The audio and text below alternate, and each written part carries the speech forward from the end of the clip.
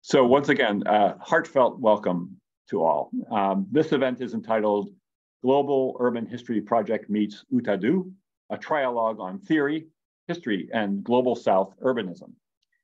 I'm Carl Nightingale. I'm co-coordinator of Guhp, the Global Urban History Project, and I'm co-host for this event. Our meeting today fits into many ongoing series of events. It's the latest in what we at Guhp call Dream Conversations in Urban History, in this case, the conversation on theory of, for, and by urban historians. And that's organized by a committee that includes Rosemary Wakeman, the president of Guhp, and Alexia Yates, both of whom are in the audience, along with my co-hosts for this event, one of my co-hosts for this event, Kenny Coopers. Professor Coopers, thanks for your special leadership in organizing this event, and especially for your awareness of the word trialogue. I didn't know it existed. And it humbles me to learn about it from a non-native but excellent speaker of English from Northern Belgium. The event is also the second in which has become an annual symposium within that conversation on urban theory from the global South. There was an event last year, and participants from that event, which was recorded and which can be viewed on our Guhp YouTube channel. They're also present today. Their work also just came out in a series of essays in the online journal Antipodes that I sent in a link on the chat. Finally, and most importantly, this event also inaugurates what we hope will be a multi-year partnership with UTA-Do, the African Urban Studies Workshop, led by my other co-host, Wangui Kimari, will tell us more about the mission of her collective shortly. Finally, I want to acknowledge collaboration with the African Urban Dynamics Research Collective and the Lagos Studies Association. A special welcome to those who are joining us through the auspices of these very highly dynamic organizations. I want to note that our audience consists of scholars joining us from 6 continents. We have an ambitious agenda for today. Nothing less than opening a trialogue between 3 groups that on most days only see each other from very far apart: global urban historians, urban theorists, and practitioners whose work involves tackling global South urban challenges with forward-looking solutions on a daily basis. We're very lucky and privileged also to have Professor Kanishka Goonewardena to lead us into that agenda. And it's hard to imagine someone better positioned to do so, as we will elaborate shortly when we introduce him as our primary presenter. One last bit of logistics before I hand the mic over to my co-host. We've allotted an hour and a half for this session, but given its ambition, we're open to extending it as needed. This is a topic that probably could be, as we were noting earlier, the subject of a multi-day conference, which we hope eventually will lead that way ultimately. We're recording the event just so that we can pass it on to those who are interested, but cannot make it this time, and can then catch us up as we move forward. Without further ado, Wangui, are you available at this point, or should I pass it on to Kenny? Please pass to Kenny, although I am here. I'm just catching my breath, sorry. Oh, okay, sure. All right, so while Wangui is coming from, I think, an everyday experience of Nairobi, being stuck in traffic or being late, it's my pleasure to introduce to you Kanishka Goonewardena. We had the pleasure of meeting last year when Kanishka taught a course on urbanization and imperialism at the Critical Urbanisms program, and so I'm very excited to have him here. Kanishka was introduced to questions of space, Marxism, and imperialism in Sri Lanka, where he was trained in architecture at the University of Moratuwa and began his career as an architect at the Urban Development Authority. He is a professor of geography and planning at the University of Toronto and one of the world's leading experts on critical urban theory, with a special focus on the relations between space and ideology, the politics of planning, and the triad of nationalism, imperialism, and colonialism in relation to contradictions of capitalism. He has written on the French Marxist philosopher Henri Lefebvre and produced a moving examination of the idea of totality embedded in the planetary urbanization theory. His current projects deal with the historical geography of the concept of imperialism, the history of left politics in Sri Lanka and Marxist thought, and I think also in other places that he's currently exploring on his sabbatical research leave. I give you the floor, Kanishka. Okay, thank you so much. And thank you. It's an incredible privilege to be with this group. And I'm conscious that I'm a newcomer, to this endeavor, and so I'm going to try to say a few words, 10-15 minutes, I hope. As a, simply as a prelude to some real discussion later, so I prepared for this by looking at a Google document that Carl and others have prepared, where, where various people wrote, issues and questions that they would like to discuss.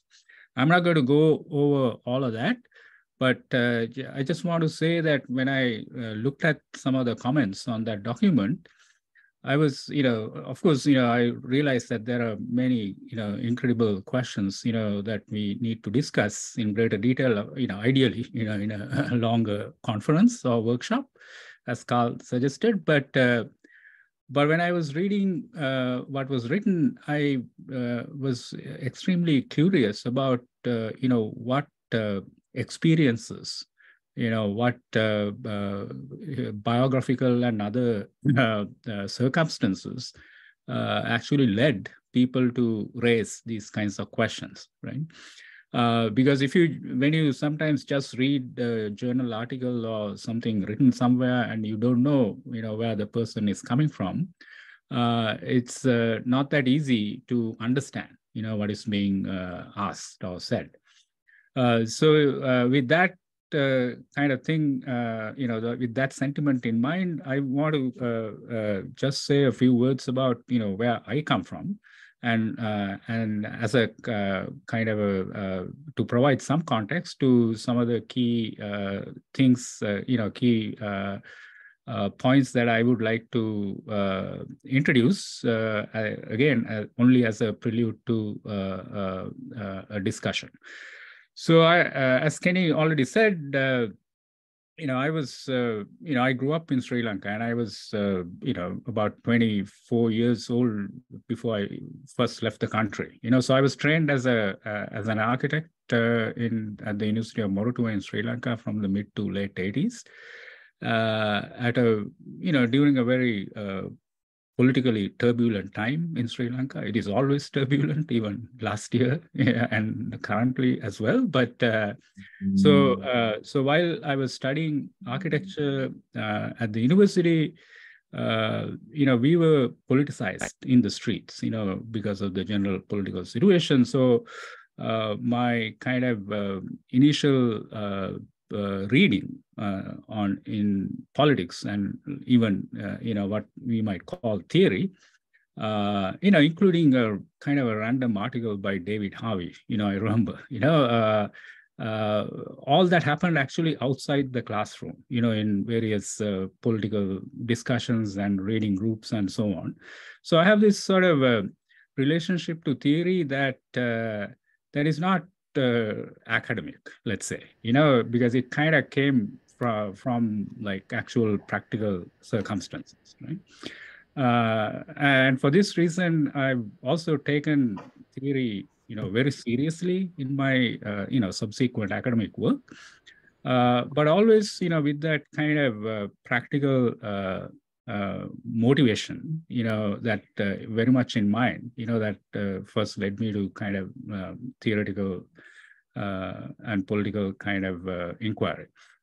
So after finishing architecture, I worked for my mentor at the university, who was a great designer, But very quickly in the conditions of Sri Lanka at the time, I just couldn't kind of continue, for too long designing houses for the 1%, of the country who could afford architects. So I quickly kind of, after a few months of, very nice design work, I joined the government in the Urban Development Authority as a planner, more or less. I was officially still called an architect, but I was doing planning, and especially involved in the low-income housing program that was very important in Sri Lanka at the time, called the Million Houses Program.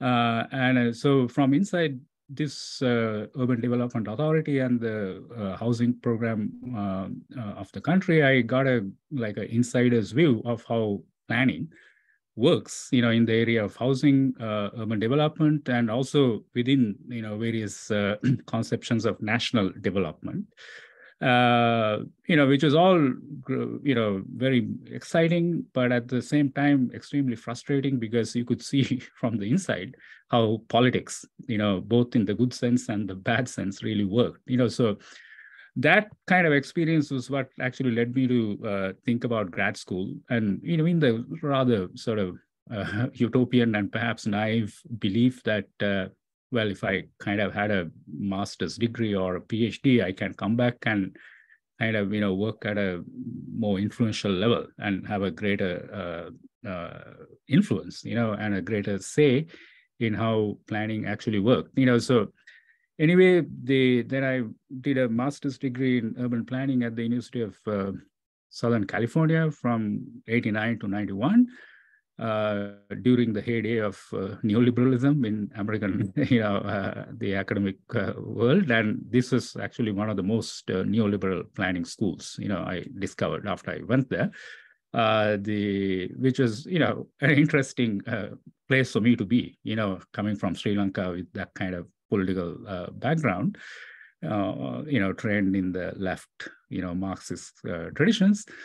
So it was a pretty interesting experience, with me and my professors always arguing about, what is this, and which, quickly led me to a PhD at Cornell University, which actually was the most radical planning program in the US, and I remember, choosing between MIT and Cornell as a, and I chose Cornell because I noticed in their curriculum course on reading Marx's Capital, so the, but at Cornell, I got, kind of sucked into critical theory, kind of reading a lot of Althusser, Gramsci, the Frankfurt School, and that kind of sting. And so I try to, in my kind of doctoral and subsequent work, kind of combine all of that, my experience as an architect and my politicization in Sri Lanka and my discontents, with the neoliberalism of planning, and the potential of, using, various for kinds of critical theory in the sort of the Marxist kind of tradition that I was already familiar with, to bringing that kind of theory to bear on important questions of planning, architecture, and the production of space, as Henri Lefebvre put it. So that's pretty much my my background, So, and I'm sure we all have our own, fascinating stories, about how we came to the kinds of places where we are, writing and thinking from, right? And so, in the discussion, it will be nice to compare some notes, I think, alongside the specific questions, that we want to, or the issues that we want to discuss. So looking again at the way the discussion is set up, and that the Google document called Trialogue in Advance that I mentioned, I think we are, the way I understand it, we are talking about three different, three related, very important issues. One is the relationship of theory to practice, right? And so there are a number of questions on this kind of, on this theme, which we should return to. which we should discuss. And the second for me is the extremely important and also, very problematic and difficult and challenging relationship between the North and the South, the center and the periphery. So here, with regard to this question, there's a great deal that has been written in urban theory recently by people like Ananya Roy, Jennifer Robinson, and many others, talking about the importance of, let's say, decolonizing the Western theory and, kind of bringing Southern or Third World or colonized, perspective, formally or even currently colonized perspectives, into especially, the theoretical discourse on planning and cities. So so I'm, of course, very much, sympathetic, to these efforts, right? But I think this project of, decolonizing theory, let's say, or, as, somebody else has put it, provincializing Europe, in the discourse of the theory that is relevant to us. This is a bit easier said than done, so there are some important questions, to deal that we need to address. But anyway, this concerns the relationship between the North and the South, the center and the periphery, metropole and the colony. And it, of course, forces us to confront the history of colonialism and imperialism, in a very direct way, and to deal with the repercussions and the consequences of that history in the very institutions and the discourses within which we operate, right? So this is a very fundamental challenge. I won't say too much about it at this moment, because if I get started, I probably won't be able to stop, but let me just say anecdotally that there's a, challenging as this is, there's a lot of great work, being done on this kind of question. And this is why I'm extremely excited to join all of you, and especially, people working on various countries in the African continent and people from these countries, which is, to my shame, is a continent that I have not been able to visit, yet. But I would dearly love to kind of go there and learn more about what is really happening, especially in relation to this North-South kind of question. But I did have the opportunity to, I'm from South Asia, so I know how these questions are, discussed, in places like India, for example, right? And I have also, living in the Western Hemisphere for the last, 20 odd years, I've had the opportunity to visit some Latin American countries, and especially Brazil. So I was there just a couple of weeks, for 2-3 weeks, very recently, and there is some great scholarship, about how this North-South kind of relationship in theory is addressed. So a bunch of scholars in Belo Horizonte, have been among the foremost readers of Henri Lefebvre and critical urban theory. So they have, they translated into Portuguese, The Right to the City the year after it came out during the military dictatorship in Brazil, right? Long before it appeared in English or any other language, right? So they have read, these are colleagues in Belo Horizonte. So this is a kind of a really great book about how to use, certain kinds of critical theory, but in peripheral or dependent conditions, right? So it's not the Lefebvre that you find in Europe or, in North America, but quite a different appropriation of Lefebvre, just for example. And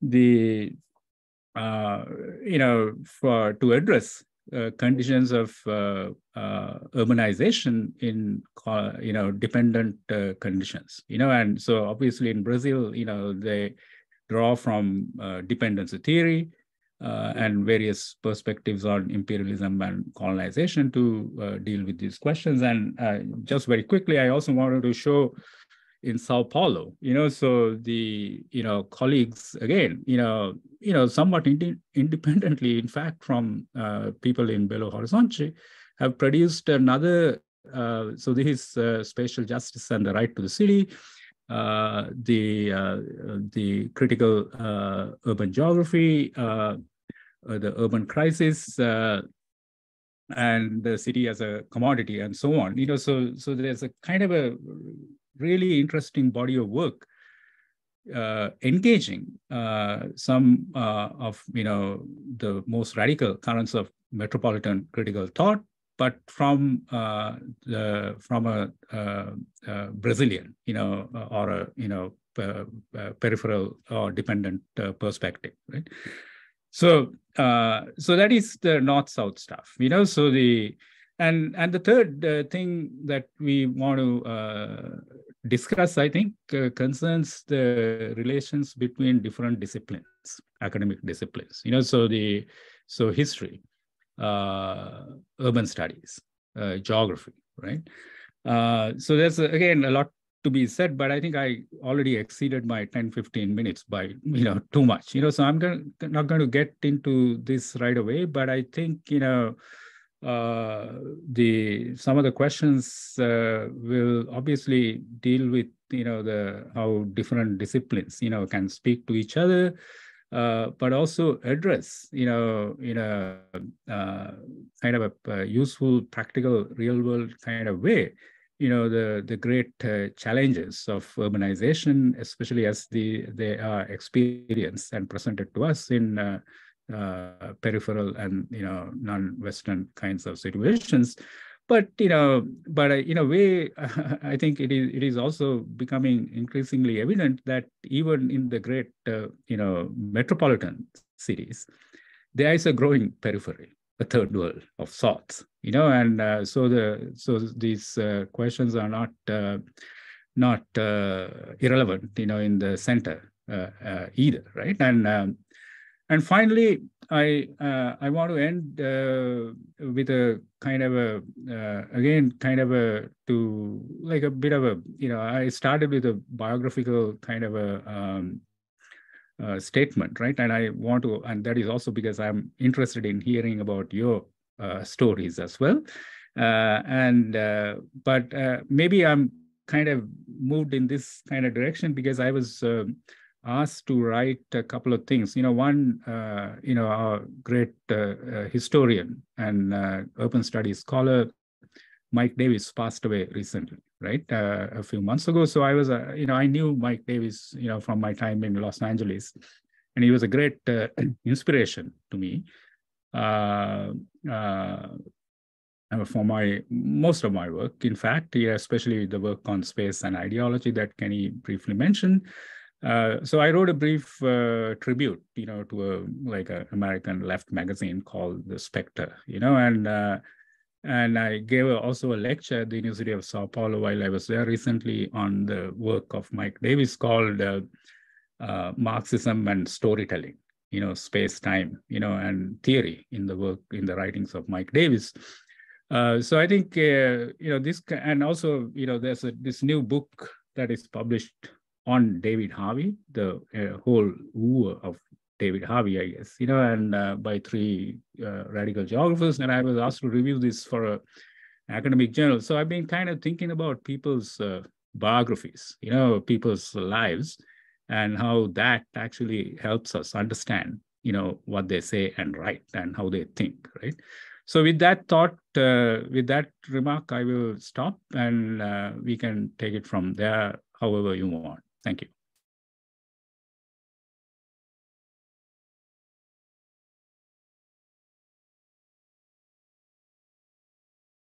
Thanks so much, Kanishka, for those really thoughtful remarks. And I hope also provocative of questions. I'm gonna,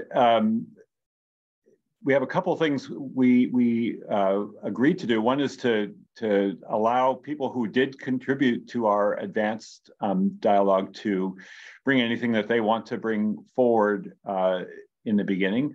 But I think even before that, Wangui, would you mind just telling us a little bit of the project that you're making a big part of your life, UTA-Do in Nairobi? Thank you so much, Carl and Kanishka and Kenny. I'm sorry for being late. I was just navigating many Nairobi things.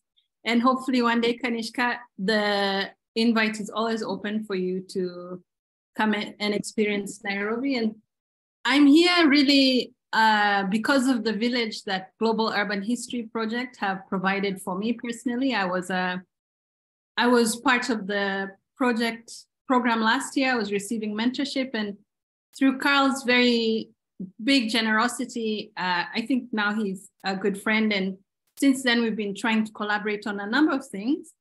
And one of them, I'll just see if I can put it here, is kind of, it's a summer school, even if we don't have summer in Kenya. We don't have many seasons, but we are calling it a critical urban studies summer school to try and democratize the resources needed to make urban scholarship about African cities more inclusive. And so both scholarship and imagination more inclusive. And if I can speak briefly to biographies, how we came to this was because having had the privilege as a middle-class Kenyan to study abroad and coming back home, the great deficits in what is available for students were really quite jarring. That students in Kenya don't have access to journal articles. They rarely have space to think beyond. And you spoke about dependency theory. For us, I think the theory stopped evolving partially because of structural adjustment programs. And so we're stuck on globalization. I think we've just touched on globalization. So if you go to a class in Nairobi, theory is not very innovative, it's not very inclusive, even in the context that we're in. And so we try and create this collective village to offer 3 days of theoretical grounding, 1 day to ground with artists also to enrich our own understandings about the urban, and 1 day to ground with activists. And we've been lucky to do this because it doesn't cost a lot to run, but mostly partially because many of our friends bring themselves to offer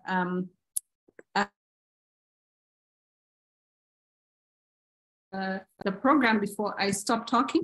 And just to say I'm really happy we're here talking about theory and history and global South urbanism, because part of what UTA-Do would like to do is to think about, we just don't want to take theory Lefebvre verbatim and put it in Nairobi, but we want to think about what it means for our cities, how it can improve our African cities thinking, or how can we nuance it. So UTA-Do would like to respond to theory. We'd like to respond also to the histories that have been written about our different cities. In Nairobi, for example, a lot of the history of the city is written without women. So you would think that women came to Nairobi in 1963 during independence because the British government didn't want to deal with Africans, but then it also didn't want to deal with detribalized African women.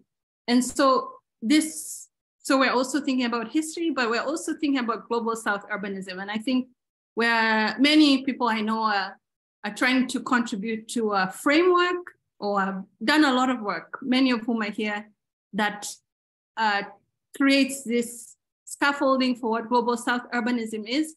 But we also insist we're global South urbanists or in urban spaces because our governor, our state doesn't want to think about us being global South. So we're insisting on this global South framing in context also where the formal positioning is to run away from what is Global South. So just to say we're happy to be here and collaborate.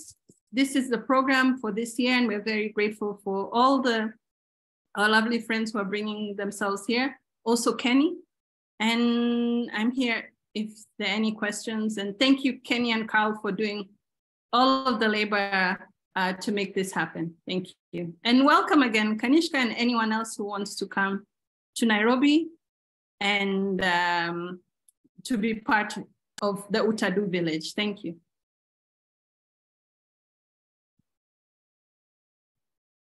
Thanks so much, Wangui. And also a reminder that this is an ongoing, Wangui is committed to a number of years of producing this each year in north, what's in the global north is called the spring.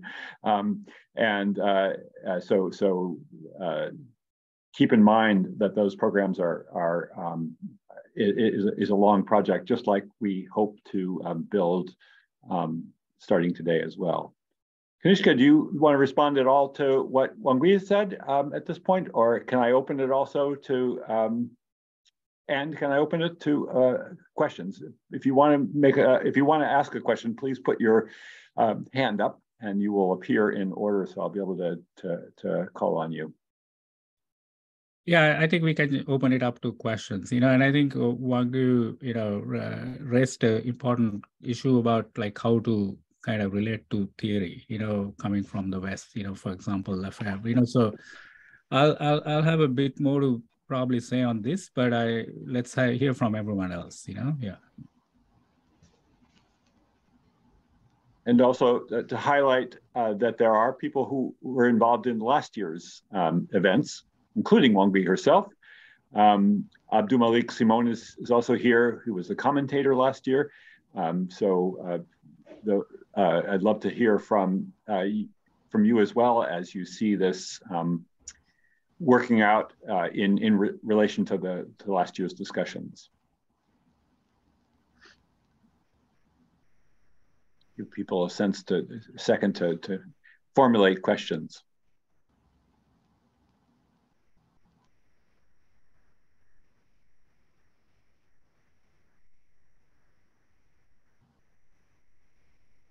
Well, I can try to put together one thought I have for you, Kanishka, which is just the word global. We have the word global in our global urban history, and the intent of that comes from the fact that basically urban history, institutionally anyway, is a highly global north phenomenon. There's the two biggest institutions are in Europe and the United States. There are a couple others that are also pretty much lodged in Europe and North America. And one of our big goals was to create an association where urban historians from across the world would be welcome, and where we would get a much better and much more fuller sense of urban. There's a second mission, which is to think of cities as both the creations and the creators of larger scale, including global phenomenon. And yet, I think also, the word global can appear often, and rightfully so, as a kind of stalking horse for global South perspective, global North perspectives, sort of a domination of global North perspectives in global South. So that there's kind of a homogenization that it can bring. And I wonder, this seems to have some resonances with a concept that you wrote very eloquently about in 2018, the concept of totality in urban theory. Now, historians are pretty uncomfortable with the idea of totality. we like to see things change. We like things to be unpredictable, if sometimes continuous. We are aware of power imbalances and inequalities.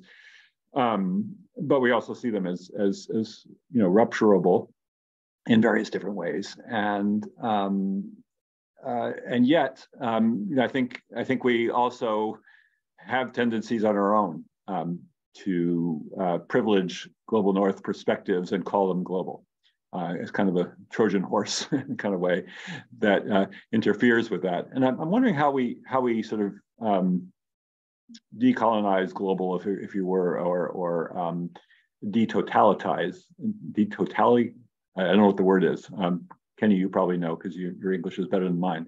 How do we do that? And yet, remain open to the idea that cities are connected to each other, and things that happen in every city matter to cities everywhere, as the worlding hypothesis of Ananya Roy and others in Wang suggests, and that really is a fundamental part of the idea of doing global urban history, is that cities everywhere as sites of research are important to cities elsewhere.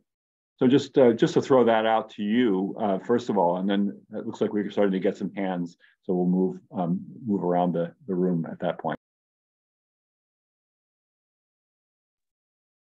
Okay, so maybe I'll start some attempt to kind of say at least something provisional, about this. There's a big question, and unfortunately, totality is a kind of has become one of those, like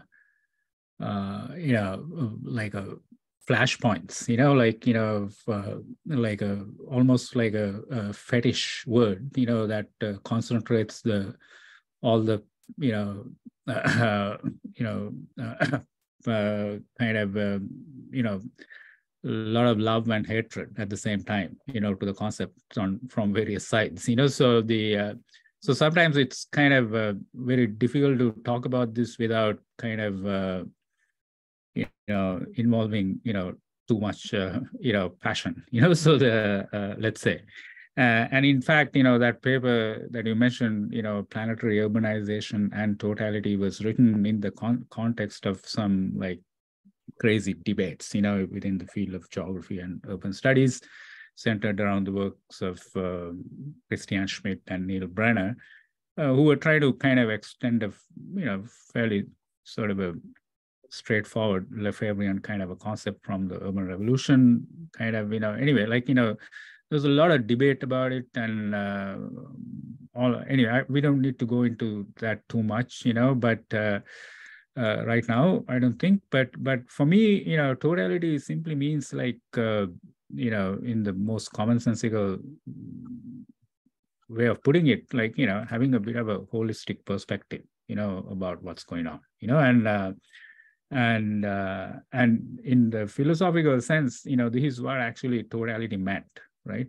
For people who kind of used it in a theoretical philosophical sense, but over time, the word acquired all kinds of negative connotations, for understandable reasons as well, so but I stick with it because for me, having worked through the original kind of philosophical formulations of the notion, it simply means like an attempt to understand things in a holistic way, right? And such an understanding, as Carl very nicely put it, must of course, be attentive to the contradictions, possibilities of change, and also, unequal power relations and all kinds of contestations within the whole that we are talking about, right? So it is a concept that, in other words, must be capable of registering to the fullest possible extent, what we call imperialism, colonialism, and North-South relations, among other things. So for me, the concept basically has a positive connotation. For me, I cannot not, so the verb totalize, to me, simply means like, okay, think holistically, right? It may not be what it means to other people, I understand. Okay, so But the important thing is not the word, okay? Like we can get rid of the word totality and use some other word if we want, okay? So but the important thing is to kind of understand things in a holistic way, but with due and clear attention to the contradictions, the struggles, the contestations, and the discontinuities, all the surprises that are possible, and so on and so forth. And it is the point of thinking about totality is not to kind of worship the system, whatever it is that exists. So I always when I use the concept in my courses, I say the point of understanding the totality is to get rid of it, and to kind of find a different one, different world. So with that kind of in that perspective, I think the most important thing is to kind of figure out where we as both theorists or practitioners can make strategic and useful interventions, in whatever we do in the urban field, let's say broadly understood, to make a real difference, to the system, right? And to kind of figure out, these possibilities, I think we need to understand the system, that we are up against, right? And that kind of understanding requires a holistic way of thought. And for me, again, having worked through the philosophical origins of the concept, totality means precisely that kind of effort, right? Yeah. Thanks so much for that. And I also want to just, say that I feel like it's a very humanizing and humanistic understanding of the term. And I would just, I would like to honor the work of historians by saying that, we also like to think of that as involving much longer periods of time as well. So, for example, pre-capitalist, pre-industrial, pre-imperialist, not that there is much pre-imperialism, but certainly pre-North, global North imperialism kinds of possibilities. But I'm going to pass it on to Stephen Legg, who is a longtime global urban history member, but also a geographer and theorist in his own right, and an expert in South Asia, and a really important voice to have today. So Steve, you take it away. Thank you. Thank you for this invitation. It's just, I apologize, I've got teaching in 13 minutes, so I'll just make this quick. I wanted to invite Kanishka to perhaps expand on a theme addressed in one of his recent papers, which is the Geographiska Annala paper, where the subtitle was For Anti-Colonial Struggle to Authoritarian Neoliberalism. And I've been thinking for a while about how we can tease out, in terms of the interests of this group, thinking about urban history and contemporary urban challenges, what we think the legacies were of what we might call anti-colonial urbanism. So how anti-colonial practitioners were using and remaking cities. And I'm thinking here historically about anti-colonial practitioners in the period of colonialism, so not anti-neo-colonial practitioners. And just thinking about what the legacies of those sort of works might have been in terms of how cities went on to be developed and reimagined after independence. And I've been trying to think of three ways. When we think of anti-colonialism, we often tend to think of political revolutionaries, underground networks that were real training grounds for politicians in the post-colonial period. But also there has been some attention on those people who were just doing the sort of day-to-day work of training as municipal engineers, town planners, architects, but also people who were reimagining and remaking cities in the imaginary realm before independence through poetry, painting, novels. But when we find anti-colonialism spoken about in terms of urban theory, it tends to be a little bit more abstract, or we tend to think of anti-colonialism as an ongoing project which is fighting new forms of neoliberal capitalism. So given that you used the term in a recent article, I'm just interested if you come across ways of thinking about how anti-colonialism as a pre-independence series of urban makers and reimaginers had legacies, and how we can think of that as having legacies rather than just continually thinking of it's the colonial state which leaves all these legacies for post-colonies to deal with.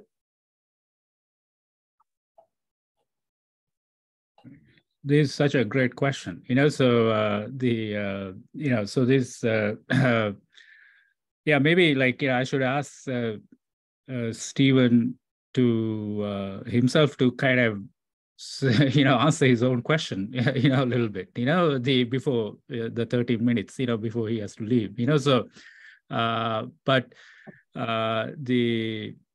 very, like, because, what I like about the question is kind of, one thing I like about the question is kind of the expansive way in which he kind of formulated it, involving the work of artists and writers and, many others, working in the, the period of, formal colonialism itself, to produce all kinds of radical and utopian imaginaries, of decolonization. And, from my own kind of political perspective, that this was also a time of the production of a lot of ideas of, socialism, from the South, actually, so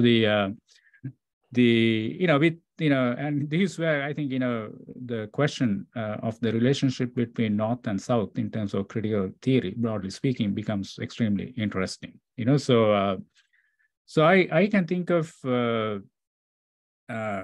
just off the top of my head, like various kind of registers or examples through which to think of this kind of question, so, and I think the book written by yeah,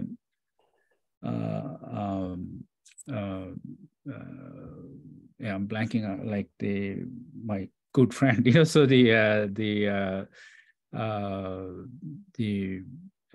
it'll come to me in a minute, so, but about kind of, how architects and planners from the former, socialist world, played a, significant role in the, some of the, developments in Arab and African, cities, right? And yeah, Rosemary has a hand up, yeah, okay. So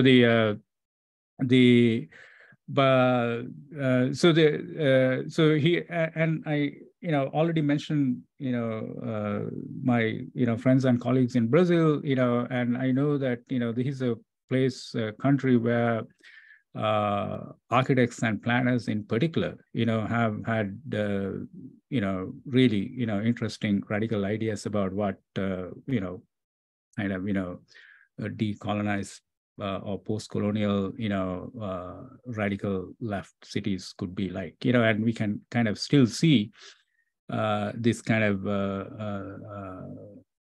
legacy, in Brazil and other parts of Latin America to some extent, in their particular appropriations of the ideas of, right to the city, and so on, right? And here, I think, going back to a point that Wangui raised earlier, it is not a, in my view, it's not a matter of like, simply kind of taking some European theories such as Lefebvre or whoever, like, but reading and appropriating them in a particular context, with special attention to the histories of colonialism, and in the case of Brazil, slavery, and as well, and the continuing peripheral situation and location of these kinds of cities. So the Sao Paulo, the Faculty of Architecture and Urbanism in Sao Paulo, like, was set up with the very explicit agenda of, the kind of addressing, the housing question, and a very kind of a progressive, kind of a socialist agenda almost, for the training of architects in this school. Yeah, and I kind of, but to look at it more broadly, there's a great deal of in India. I'm kind of, so a couple of my friends have actually written about various the Indian People's Theatre group, like writers, dramatists and filmmakers, who produce, these kinds of radical imaginaries, starting in the late colonial period, and who had, a significant political influence in post-colonial developments as well. So in the paper that was mentioned, that Stephen mentioned, I think, what I was trying to deal with, in the context of Sri Lanka in particular, is kind of how like an earlier kind of a wave of, radical thought and politics kind of became overrun, by the increasing hegemony, let's say, in the case of Sri Lanka, after the mid-70s, by the hegemony of neoliberalism and, this neoliberal kind of globalization. So the left cultural production, politics, including, across the arts, I would say, kind of suffered, because of this rise of neoliberal globalization and the cultural, ideological kind of dispensation that comes with it.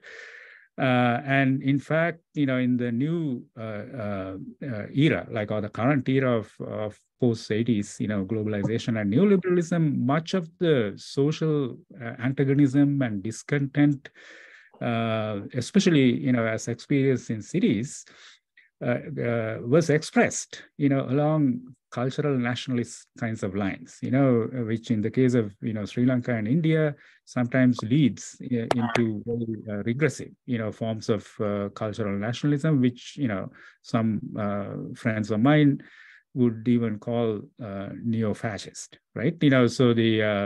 So we see kind of this also as a disturbing trend, not only in the, global South, in India, Sri Lanka, and other places, but also in Europe, and even in America, in the US, so there's a kind of a shift from the more utopian radical kind of a left, imaginaries, towards these sort of more nationalist, identitarian, and fascist trending, responses, to the real discontents, of neoliberal globalization, and how these new, this kind of global economic processes are experienced in the everyday lives of cities. So I'll just leave it there, but if there's a bit of time for Stephen to add to his own question, before he has to teach, I would welcome that. Yeah, just very brief. I think I'm thinking along those lines. I think the way I'd approach it is just doing very sort of careful, incremental studying of the sort of biographies and institutions which sort of transgressed that period of independence and then what they became. So I work on Delhi. The Delhi Improvement Trust became the Delhi Developmental Authority, but lots of the techniques, the assumptions, the statistical models, the people, the training were actually continuous all the way through, just with a sort of tweaked ethos that we become more people focused and we don't just think of slums as statistics. The theatre associations you mentioned, in Delhi, like Manto's writing Urdu novels about the pre-partition city that then he left, but that partition novel form was established. And many of the people who were anti-colonialists end up coming on and becoming municipal socialist and communist members and disrupting the new municipal governments as much as they did before. So, but what I think in all of them is that there is this, there's a grounding of work done to imagine and start rethinking the urban that's taking place beforehand, which it doesn't seem to me that there's always space for in the narrative of what the post-colonial urban is, which is, World Bank, colonial state. But I'm trying to find ways of bringing that legacy in.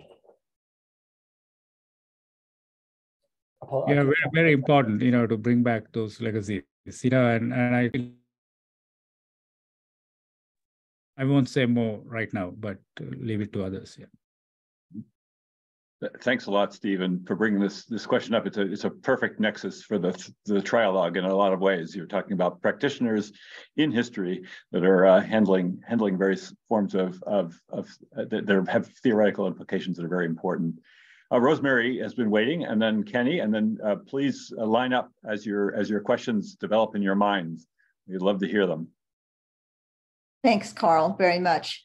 I'm going to just introduce, I think, an associated question that I left in our documents as well in relation to these imaginary geographies that have been placed over what we now call the global North and the global South.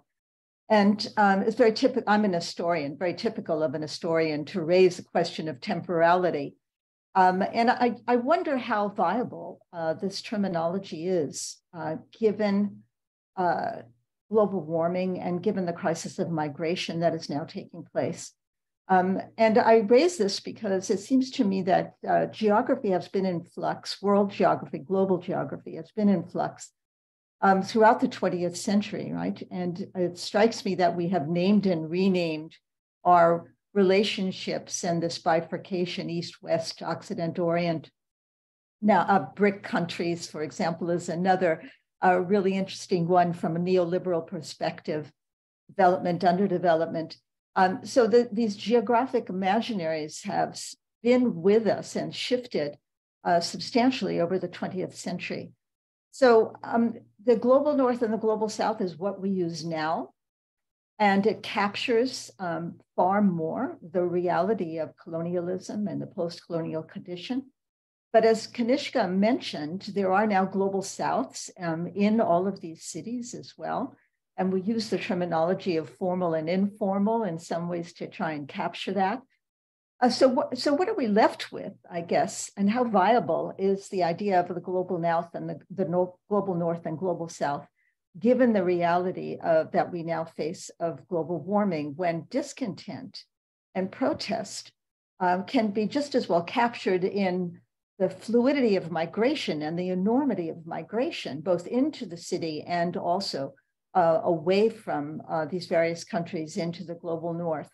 So what are we left with under those conditions? You know, how are we capturing this? Is the idea of post-colonialism still a viable framework in which to capture this? Do we need to build on that in some way? So these are simply reflections in thinking about this material and how we can capture these geographies and to a certain degree build on the critical geography that has been left to us by David Harvey and by Kanishka himself and by Lefebvre, right? So I'm pushing us forward in trying to reimagine this.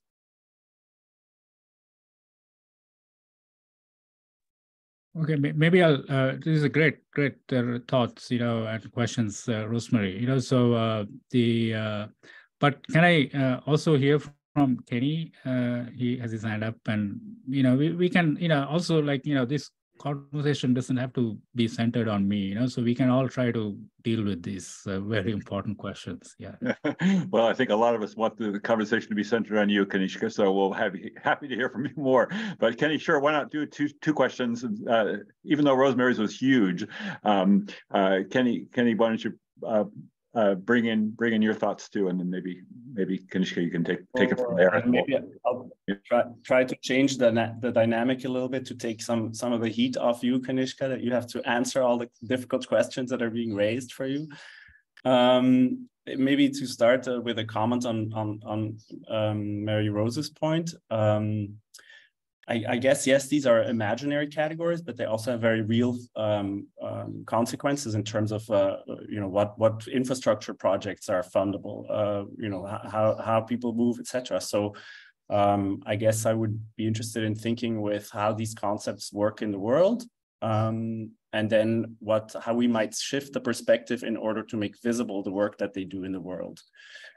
So rather than staying with a particular concept, or a geographical, let's say, division of the world, methodologically, I'd be more interested in kind of perspectival pivoting to ask, for instance, what does Southern urbanism do in a place like Nairobi or coastal cities versus something like Indian Ocean urbanism, and to think with those concepts in pairing or from one to the other, and to better then see the kind of analytical work that they do for us. And maybe that's also to think about a different scale of concepts. So personally, I've been more interested and inspired by, or mobilized by, I guess, concepts like Black urbanism or indigenous ecologies or decolonial ecology, not as some kind of overarching concept that allows us to understand the world or to replace capitalism as a concept, but rather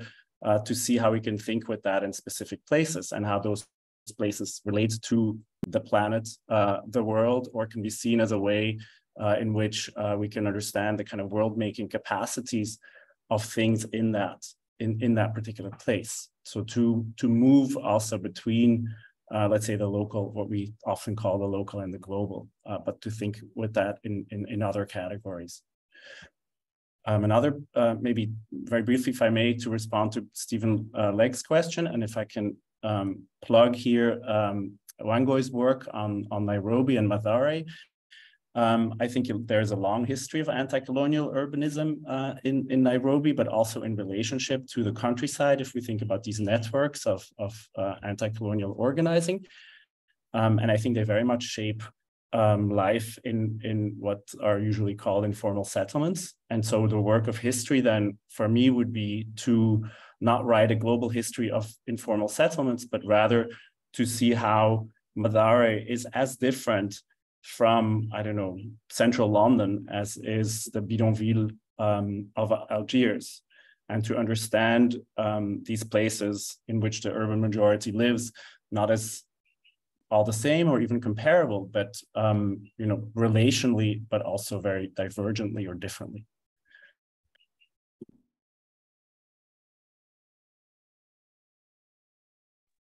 Okay, thank you so much, Kenny. You know, this is helpful. You know, very helpful for all of us, I think. You know, and but let me kind of try to return to some of Rosemary's question. You know, at least kind of the way I can try to make sense of it. You know, and say something hopefully useful. You know, so because you know, I really.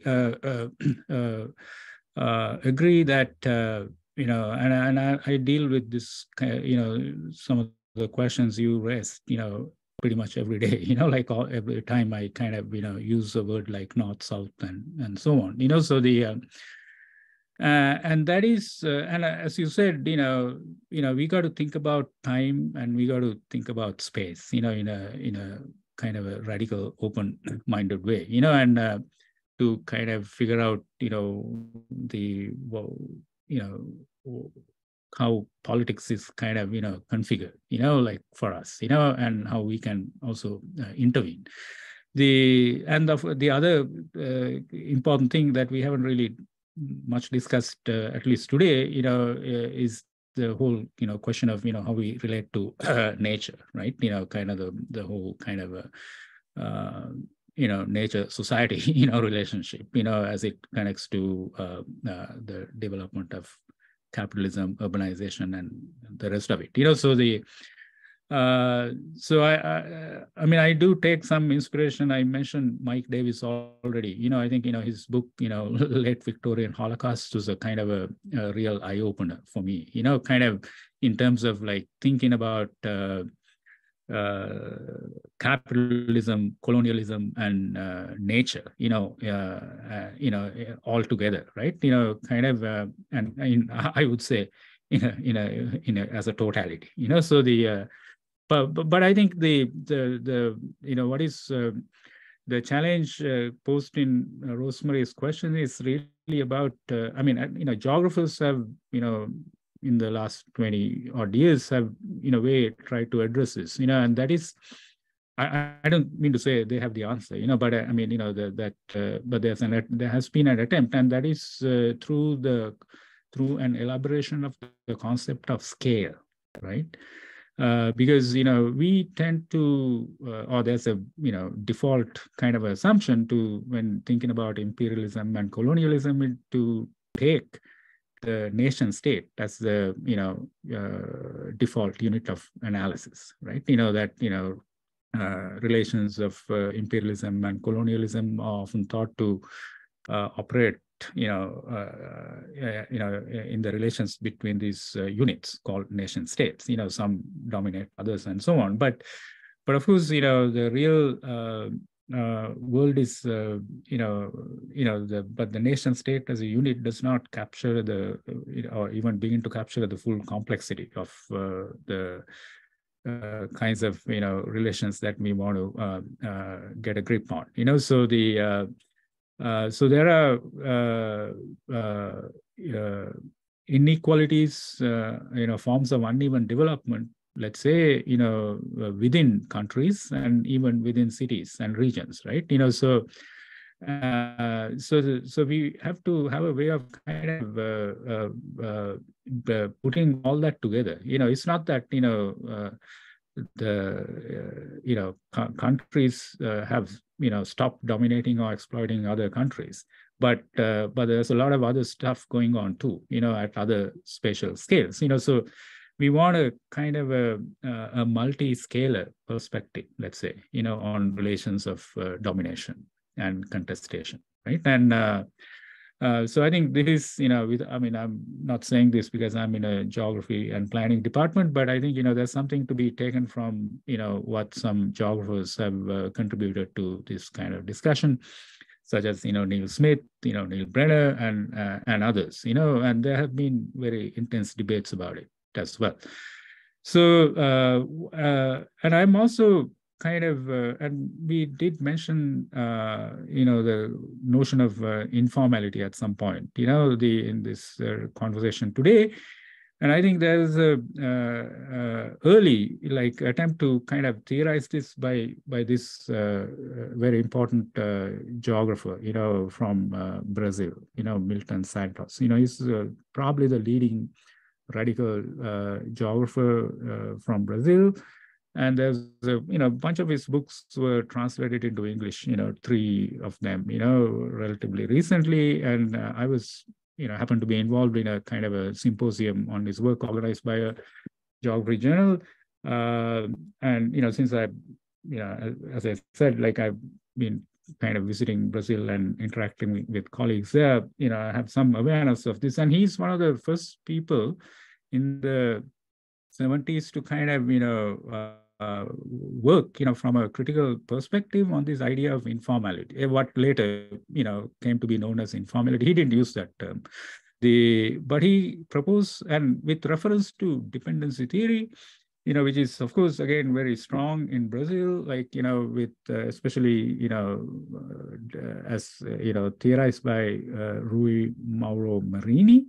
Again, recently translated work from Monthly Review Press. So Milton Santos, had this idea of 2 circuits, like a formal circuit, and a kind of a the high finance and official governmental business and that kind of stuff operates, and then the like a lower circuit, that operates, in relation to this higher circuit, but which is, involves, what we call informal and, precarious work today. But a circuit that is also primarily responsible for for social reproduction, of the lives of the people of these cities, right? And so this too for me is kind of like a interesting way of doing multi-scalar analysis. So the top circuit, the higher circuit links all the global cities, high finance, global capital, into kind of one sort of system, and kind of tied to that, but also distinct from that is the lower circuit, that is. In a way also global because it is all around the world, but it kind of has a more of a national, urban kind of a localized, scalar existence, but it is fundamentally responsible for social reproduction. and I do want to kind of, maybe this is the moment to say something about social reproduction, so the, so in a certain strand of kind of, moment in the development of theories of imperialism in the 60s and 70s, Immanuel Wallerstein and, others, who actually had an interesting training, in their work, through their work in various African countries, and they spent some time in the legendary, University of Dar es Salaam, in the late 60s and 70s, and I think I've talked briefly about this with Kenny, and this explains my extreme, interest and fascination about this particular moment, of like, in the, in Tanzania and, other African countries, kind of,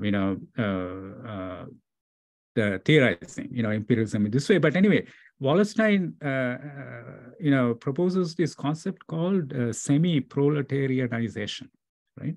Which I think is utterly important one, for us to kind of rescue and revisit in some way,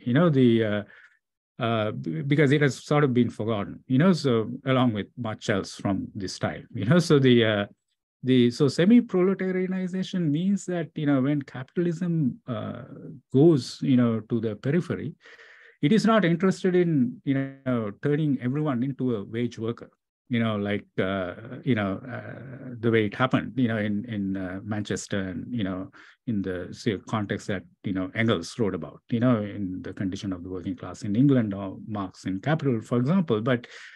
But they kind of, the capital, metropolitan capital or imperialism, to be blunt about it, has an interest in actually not fully proletarianizing, the periphery, because, then they can kind of let these, kind of,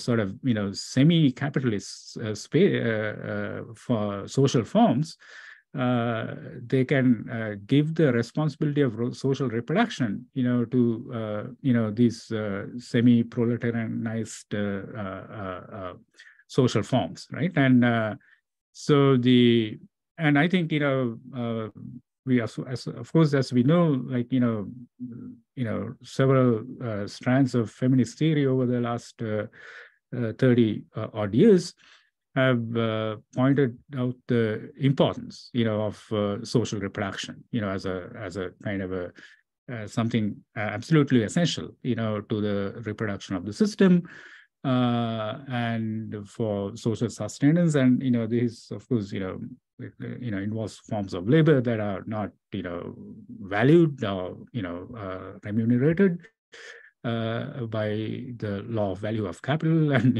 and so on. But but this also kind of a, so social reproduction, the way it is organized in the peripheral conditions, especially, of urbanization, I think is a very important question. And, I mentioned some of my Brazilian colleagues. And so one of the things that, a couple of people in Sao Paulo, like, recent, PhDs, I asked them what are they working on, and they're saying, okay, we want to, bring, social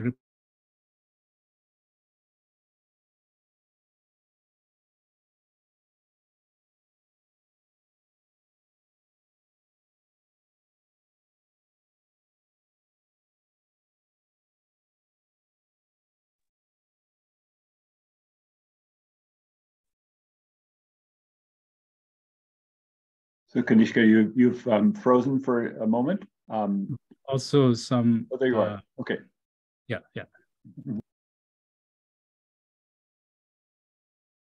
Go ahead. It's fine. Yeah. Sorry. Like, I think I lost the connection for a bit, right? I'm not sure. So. Yeah. Anyway, like, so I think, so we because I didn't want to miss that, discussion, and the importance of social reproduction in this discussion. That's why I wanted to bring it up in some way. But also, like, of course, to the importance of dealing, I mean, the very urgent matter, a question of challenge of our relations to nature, right? And in this kind of the crazy, development of capitalism as we know it today, right? So these are some of the most important challenges, of course, so theoretically, again, to return to Rosemary's question, I think, we need kind of I would say, there is something to be taken from the question, theorizations of scale, that is very useful for us, to figure out some of the approach, some of the complexities, of the relations of domination and exploitation, how they're kind of constituted at various spatial scales. And in one of the lectures I did while I was in Brazil, I did a kind of an attempt, a little bit crazy in my own head, but I think, my Brazilian colleagues sort of, appreciated this. I was trying to kind of read Lefebvre together with Raymond Williams, his book, the Country and the City, right? But also bring in this completely unknown, Sri Lankan, political economist named GVS de Silva, who wrote a kind of a manifesto, in the early, in 1973, actually the same year that Raymond Williams published The Country and the City, called Some Heretical Thoughts on Economic Development, where he really kind of looked at the urban-rural, relationship within Sri Lanka, and the challenges and opportunity that this kind of relationship presented for a project of genuine, like a real, autonomous or socialist kind of development in Sri Lanka. And he kind of said, okay, like in Sri Lanka, it is actually a mistake to invest all the resources in the urban at the expense of the rural, because the urban is a kind of a parasitic formation. It lives off on the countryside. So it has a kind of a relationship of domination and exploitation to the the countryside of Sri Lanka, but it is like a satellite, an exploited. It exists in an exploited relationship to the metropole, to London and Washington and so on, right? So there cannot be any prospect of an autonomous, authentic development in the urban in these conditions. So it is better to spend our resources on developing, rural capacity, to kind of develop the forces of production, industrialize, and kind of make the conditions better in the countryside. And if this works, then maybe this can be the basis for more independent and autonomous urban development in the country as well, right? So, but at the moment, our countryside, our rural in Sri Lanka is doubly exploited, right? It is exploited by our city when our city is exploited by London and Washington, right? But this is where, in the village, that we got to start, right? So it was a very kind of anyway, this is my way of kind of putting together, Lefebvre's idea of the urban revolution, in touch with, Raymond Williams's, great history through his literary criticism and all that of, the relationship between the country and the city in the origin, with, primitive accumulation and all that, and the development of capitalism. But, how then that kind of, country-city relationship with Williams himself says, it's a prototype, the form, if you will, of what later became imperialism, capitalist imperialism, that is, and how all that kind of, appears from the peripheral perspective of Sri Lanka to a radical political economist like GVS de Silva. So this is sort of my way of, let's say, staging a conversation between the North and the South from a radical political perspective. Okay. Thanks a lot. Those are very, very interesting comments and thoughts. We have three questioners that I want to just ask each of them to pose their question in turn, starting with my friend Wangui Kimari and supreme intellectual activist, associational activist from Nairobi, who's really been so impressive in what she's been able to accomplish.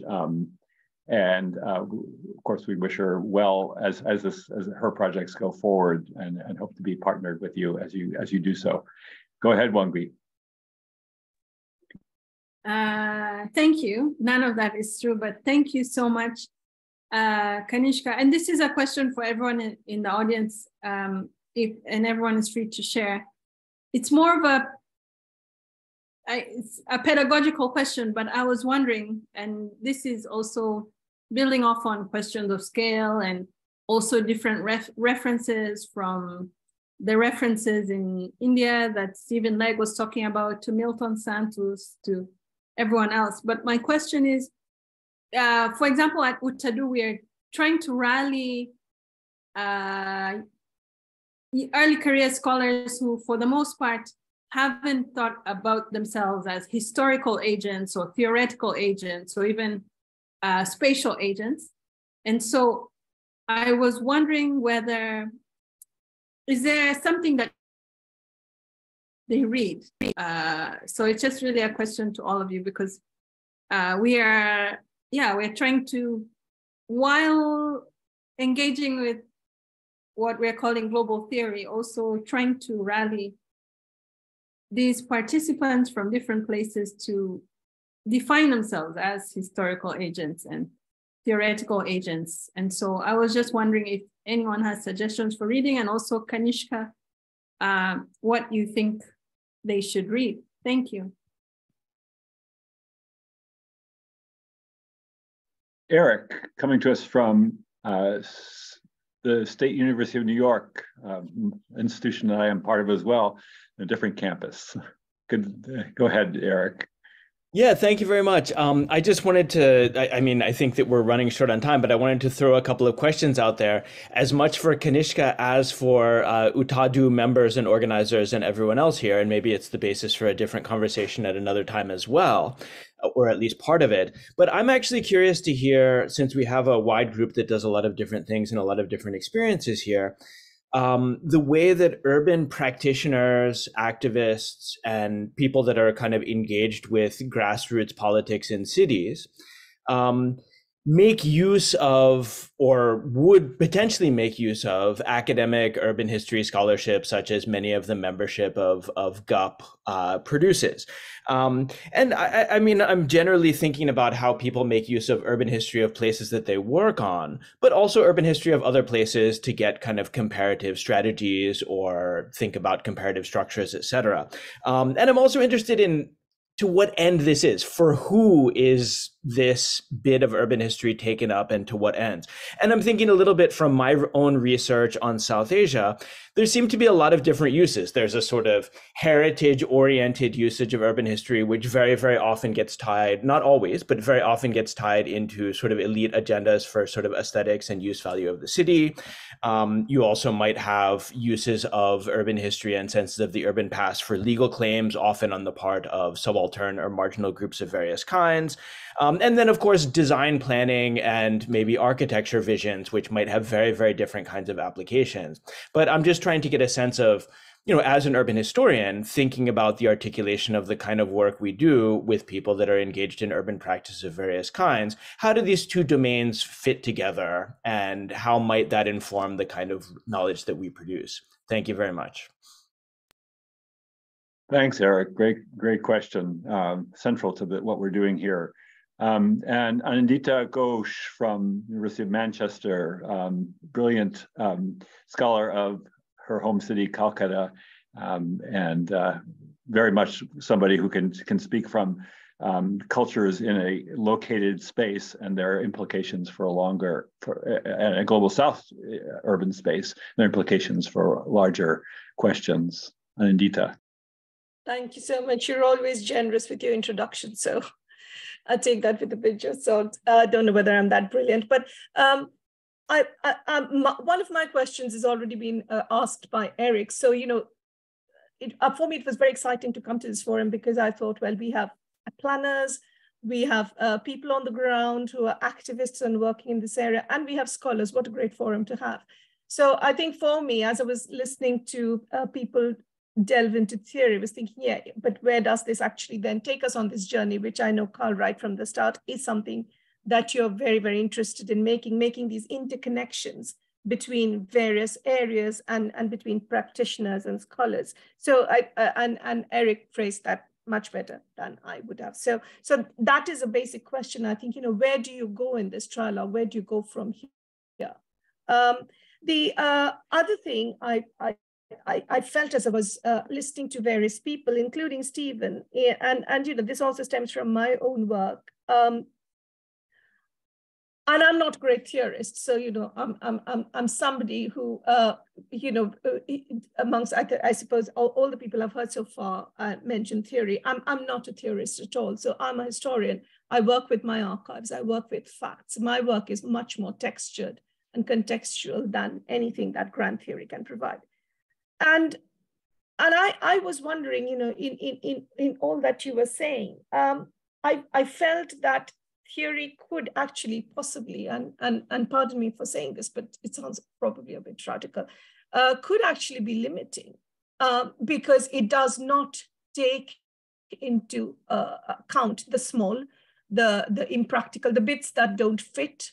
And listening to some of the phrases that are coming up in the discussion, like informal, the distinction between formal and informal, or the phrase I think Kanishka you used, as you said, Wallerstein used the proletarianization, correct?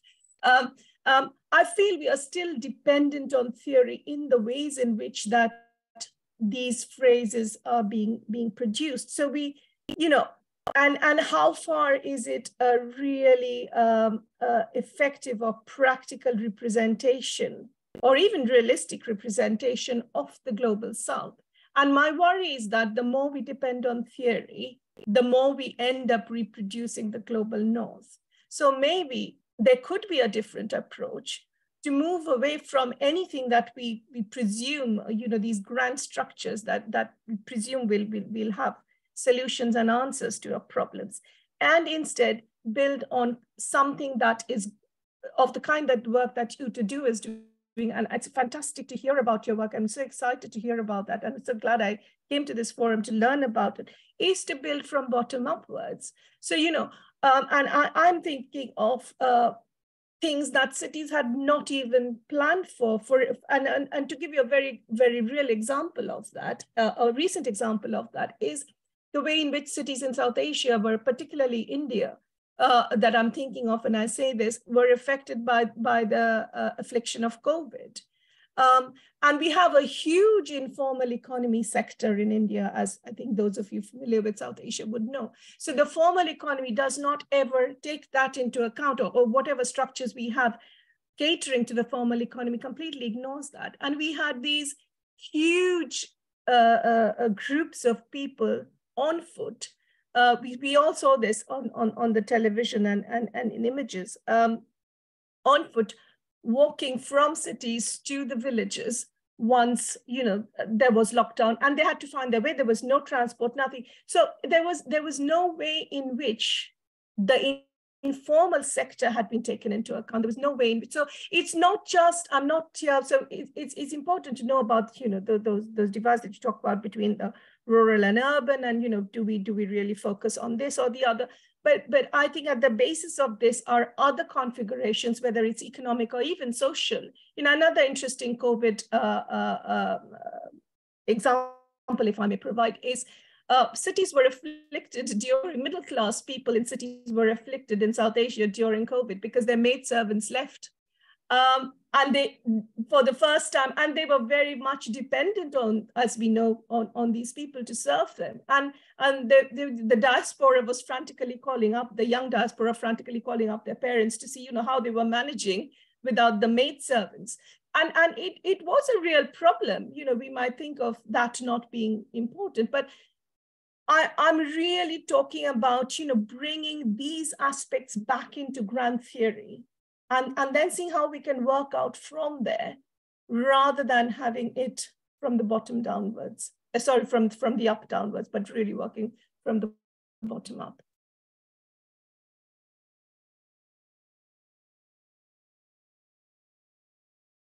Carl, you're on mute. Sorry, busy making sure that we document things in the chat. Why don't we give it over to Kanishka one more time for a chance to respond to that? That's a lot of ground to cover. There's also the very important question on social reproduction from Abdulmalik Simon in the chat. He's no longer on the call, but that's another question that's out there. And then Rosemary and Kenny will give you some chance to wrap things up. Perhaps we're we're covering a huge amount of ground. Kanishka, why don't you go ahead to start, though?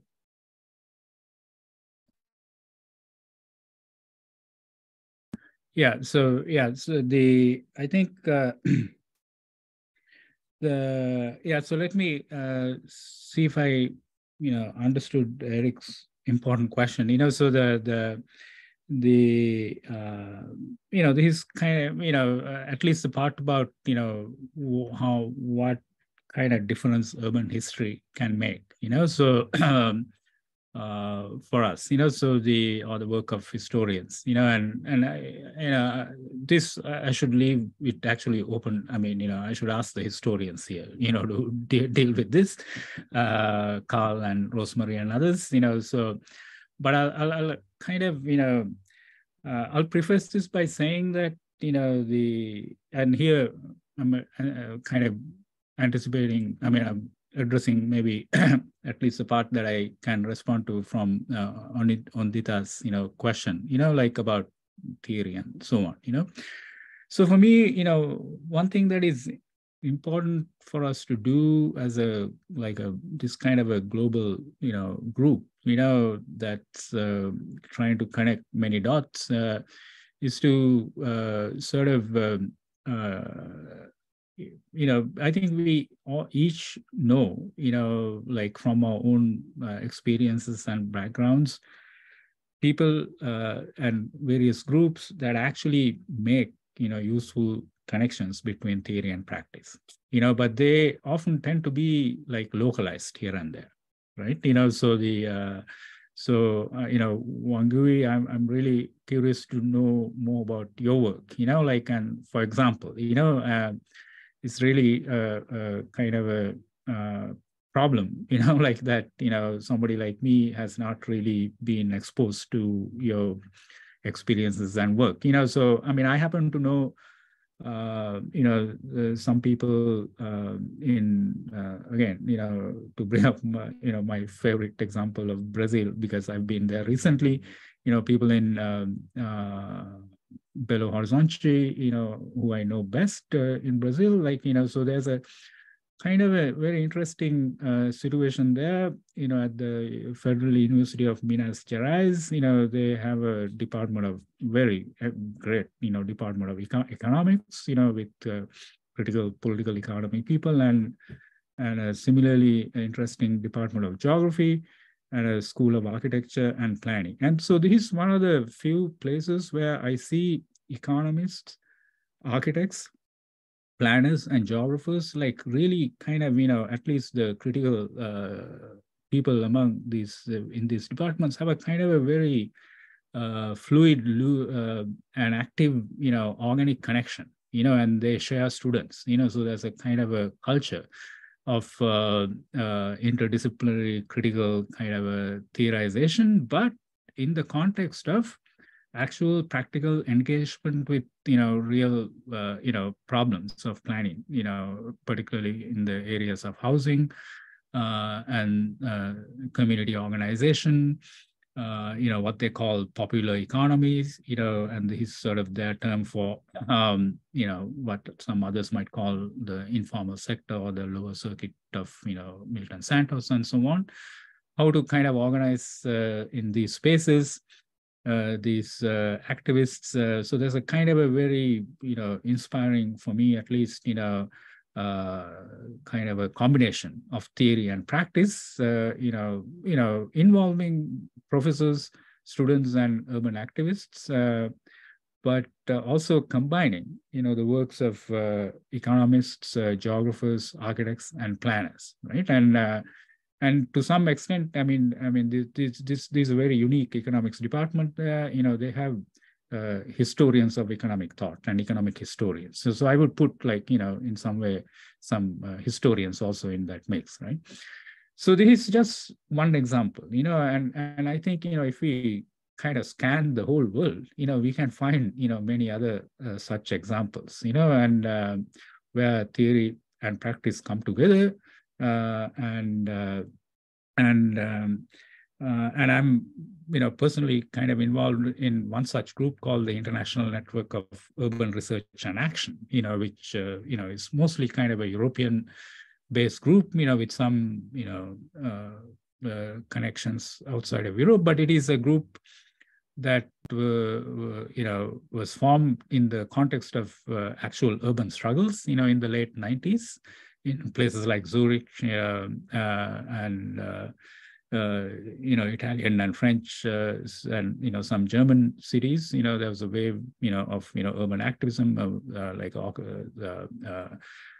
movement of squatting and so on and so forth. And so out of this came, these activisms came this group, International Network of Urban Research and Action.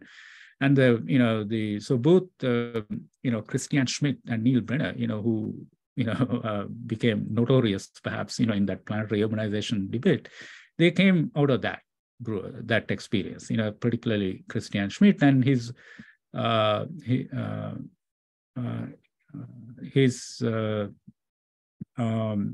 work on Lefebvre, began there, right? And so I think one of our challenges is to kind of share these experiences and knowledges, across many. And I know similar groups in India, and I'm sure there are many others. Like I've heard, in South Africa, the shack dwellers movement and so on and so forth. So I think we need to kind of bring, resource, like, pool all of these knowledges and resources, like in some way. And I think, one of the, what I like, what sounded really promising in this discussion, when Carl initially invited me, was that, okay, this is going to kind of, expand my horizons a little bit, not a little bit, but substantially, like, on what's happening, in places that I know very little about, but so there's a lot of stuff going on, that we can draw from, right? And it's a matter of, like, kind of bringing to consciousness, and awareness, things that are already happening that we may not really know about, because of the way academic institutional knowledge production and procedures are kind of organized, right? For us, so my question about this, I have to really leave to historians. Eric's question about what urban history scholarship can do. So, but my approach to that will be kind of conditioned by greater awareness of what people are already doing. Bringing theory and practice together. Okay. And finally, like, just a couple of thoughts on Dita's question on kind of the concern, let's say, about the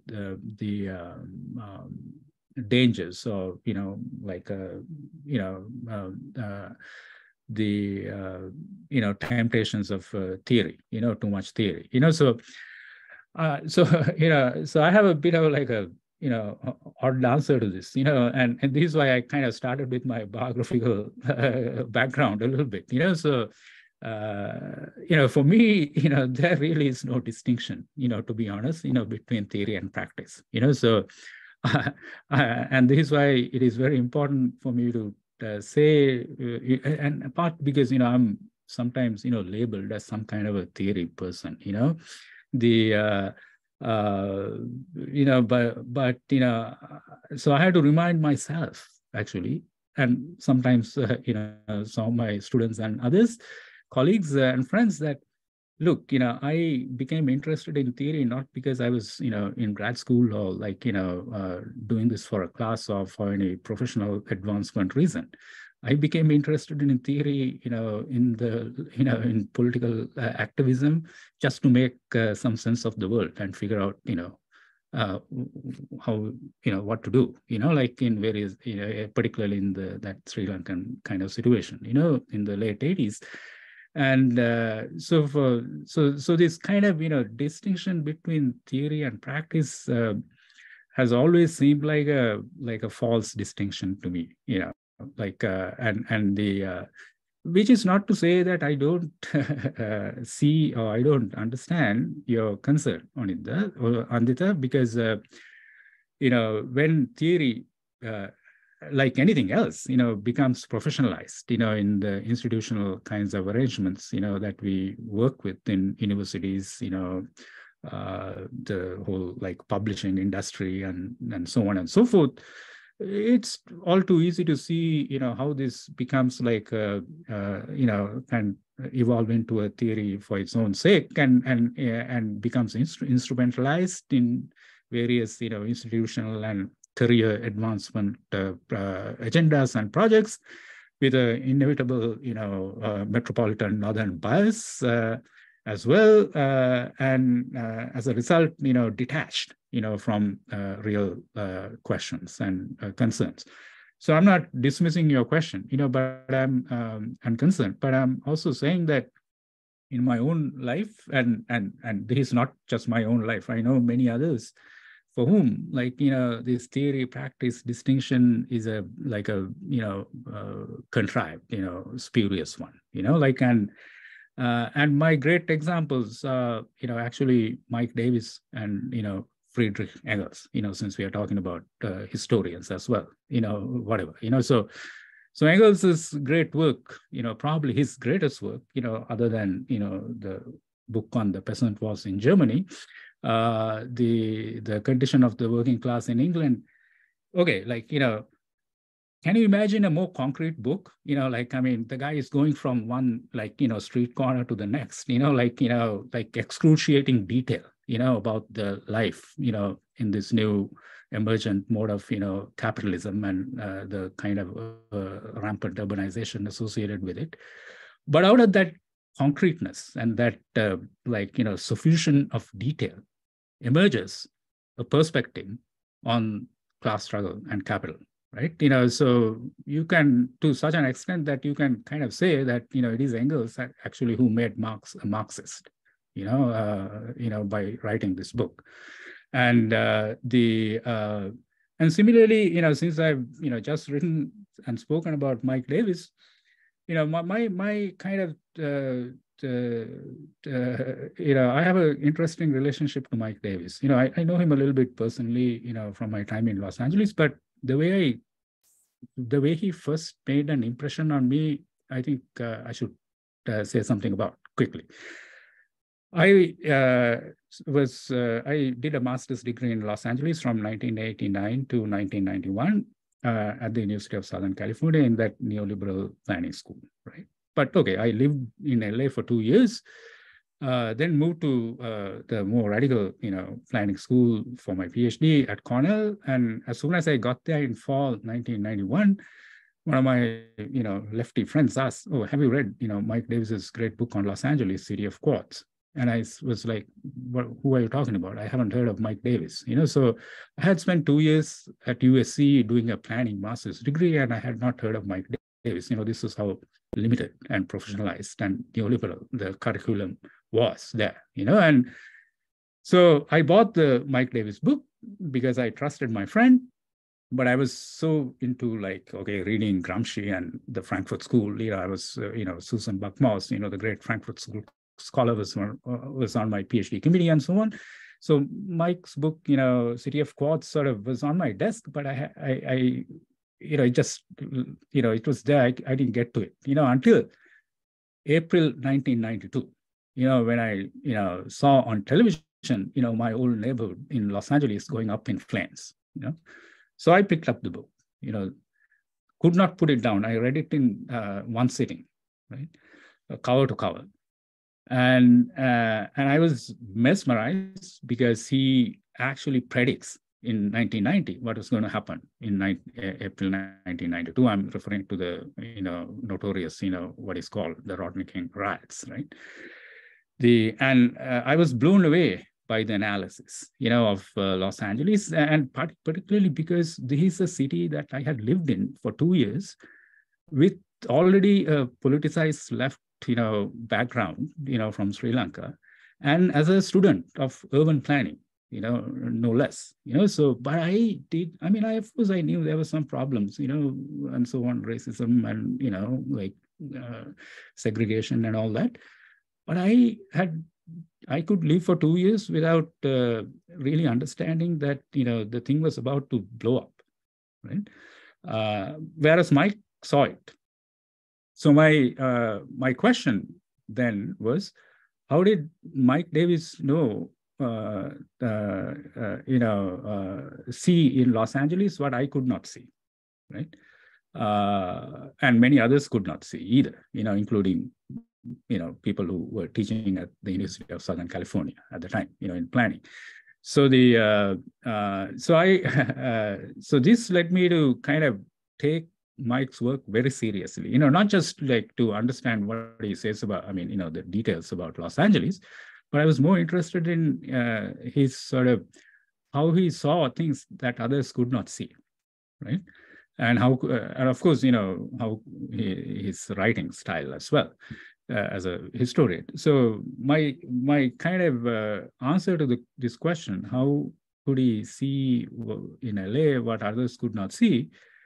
I think it is because of his theoretical perspective, like a critical theoretical perspective, so this is not immediately evident, when you read City of Quartz and, various books like that, because it's all about, as you say, the concrete, the details, the lived experience and so on and so forth, and the struggles. But, you can't put it all together like that without a serious critical theoretical perspective. And so if you know other parts of Mike's work, you know where it comes from, his work with the New Left Review people, and his reading, hanging out with Sartre, Marcuse, reading Sartre and, Althusser and various other people in his reading groups, and working with, people like Perry Anderson, Robin Blackburn, and so on at New Left Review, so he has a kind of a critical theoretical perspective that he doesn't care to wear on his sleeve, or it's not very evident, but I think there is a kind of a important organic unity of, a theoretical perspective and the ability to narrate the concrete, right, that comes together in Mike's work, which for me is a model, of scholarship, right, in the fields relevant to us. So this is a long-winded way of saying, that I don't really see, like a fundamental distinction between theory and practice. And we don't, when we encounter this, because of the institutional, circumstances and the kind of the pressures under which some of us operate, we should simply reject this, and resist this and kind of insist on the unity, organic unity of theory and practice, without making artificial divisions. Thanks so much. A couple thoughts. One is that, I think what you say is true about the institutions, that we are siloed, and that it's very hard to really understand how somebody coming up in urban theory or urban history can also absorb what the huge amounts of literature that are in both of them. And for that reason, I also appreciate your bibliographical references in the world of theory. And of course, we know that urban history is an immense phenomenon itself that is much larger than Mike Davis as a sort of semi-historian. We sort of adopt him as a historian, but he's also, he's only one of many. And so, the fact that there is really a huge amount to absorb on both sides of the theory history divide is a huge obstacle, one we're hoping to slowly but surely make easier to surmount. I want Rosemary and Kenny to lead us out. We're getting close to 2 hours, and I think that's an adequate beginning. But before I do that, I just wanted to ask if I noticed a few of you have stayed on that I haven't met before. Lorraine, Rahema, Flora. Are there any of you, somebody who's named FH, any of you want to say quick hello and say where you are and what your work is? Probably I can just introduce myself. I am going to be attending the UTA-Do workshop this coming April. So that's how I came to know about this platform. Thank you. It's a great platform. I work at the University of Sheffield at the Urban Institute. So my area really is around cities and climate change. So that's my focus. So looking at climate action, climate innovation, but also linking it to issues around urban climate resilience, with a particular focus on the global south and having interest in the African space. And it's interesting what has been said earlier on. I'm from Zimbabwe, but I've never worked in Zimbabwe or in Africa.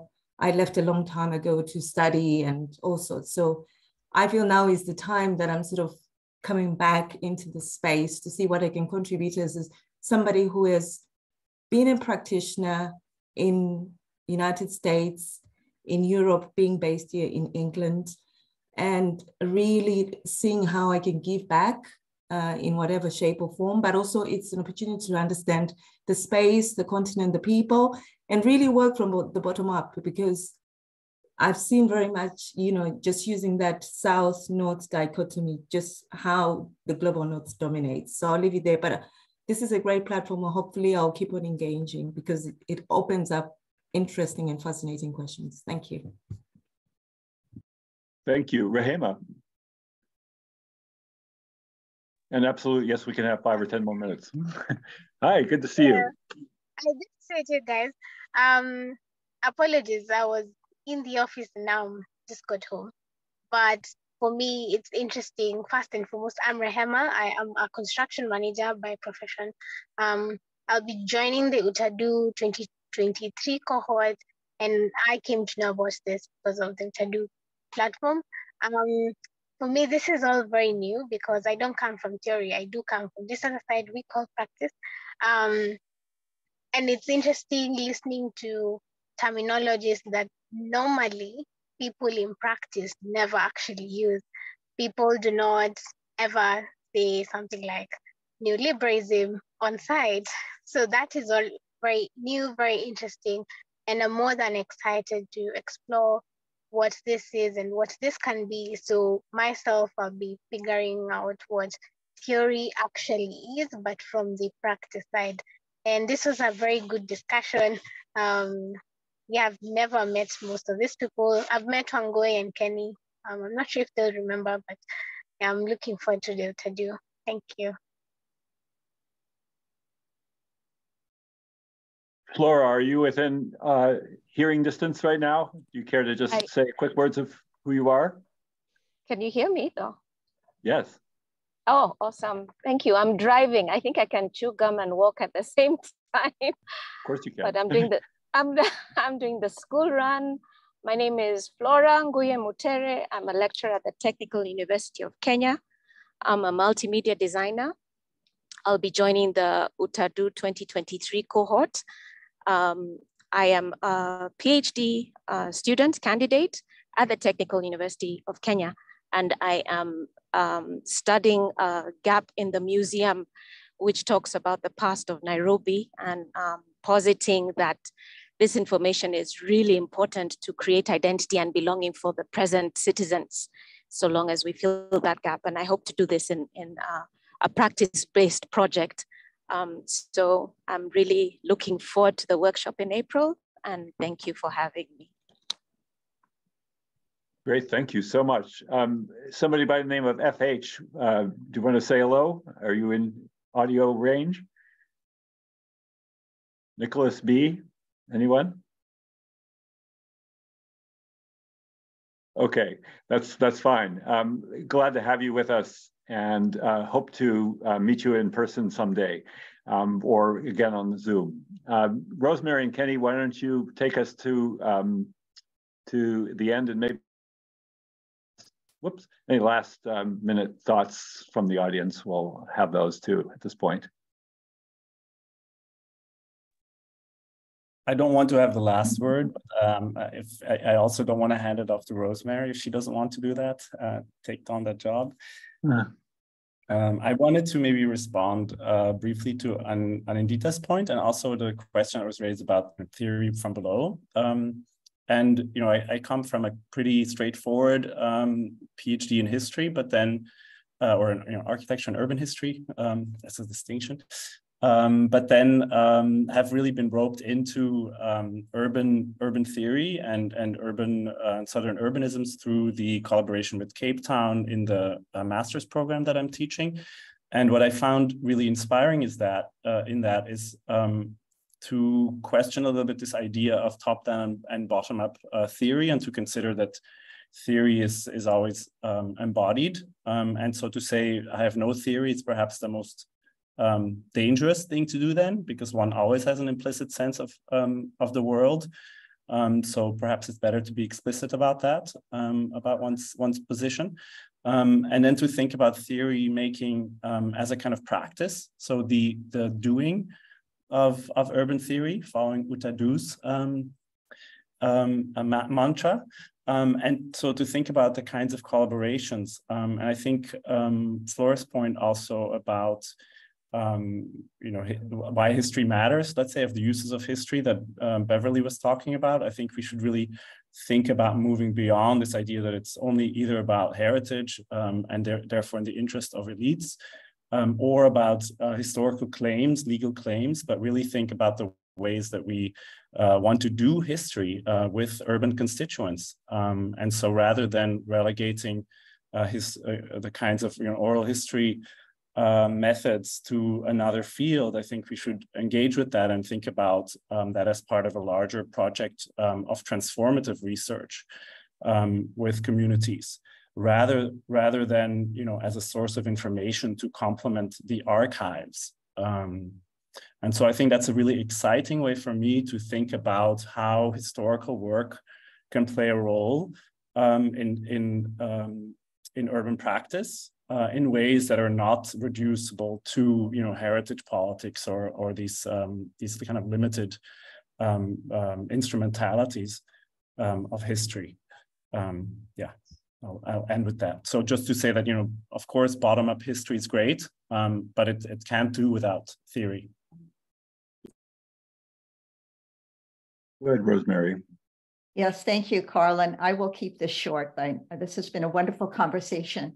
And Kenny, thank you for that. I couldn't agree more with you in how we need to move forward with the uses of history. And to add to it, I would suggest that we need a real conversation about temporality that has held historians back in participating in this conversation. And I would suggest that temporality is also multi-scalar. It is both local and global.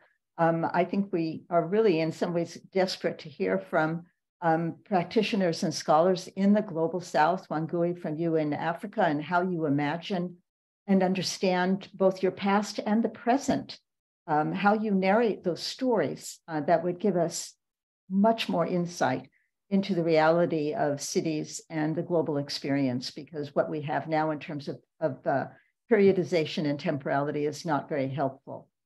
So I would love to have a conversation by historians and by all of us about that topic. We need a critical temporality to go with the critical geography. And lastly, just to very quickly to respond to Kanishka's very good work on nature in the city, I would also suggest that we need to think about biospheres and to use a much more ecological narrative in understanding the relationship between a city and a broader natural geography or a broader biosphere. We need to really reconceptualize our language and our narration about that kind of geography, I'll call it, that kind of relationship between cities and metropolitan areas, and put them in the context of a much broader understanding of ecology and nature. I think that's critical going forward, in particular in the world that we now exist in the 21st century. And then very quickly, lastly, I think that biosphere is very much related to the fluidity of population that we must take into account in a much more serious way at a variety of levels, diaspora, migration, rural to urban, urban to rural, et cetera. So I think we have really extraordinary challenges. So I'm so delighted to find you all and to be part of this. So I'll turn it over to you, Carl. Thanks, Rosemary. Thanks to everyone. Thanks for those of you who are still with us after this really long and very, very intricate set of conversations, very, very layered, counterpuntal conversations. And Kanishka, I want to just sort of thank you especially for setting us off on a kind of biographical tact. Theory and autobiography have a long metaphorical relationship, and I think we've made that really, really strong. Just quickly to fill you in a little bit about me. I'm a historian by training.